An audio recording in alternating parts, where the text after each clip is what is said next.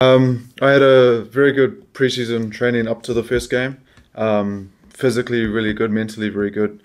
Small injury that delayed me playing last week, but I feel very confident and excited to play this week. I think the way the staff and management prepared our preseason, it was the best way for us to get fit, and I felt very prepared throughout the preseason, and it was a good progression. I think it's even more so important for the older players to manage their workload throughout the week and to see how much running and contact they are doing.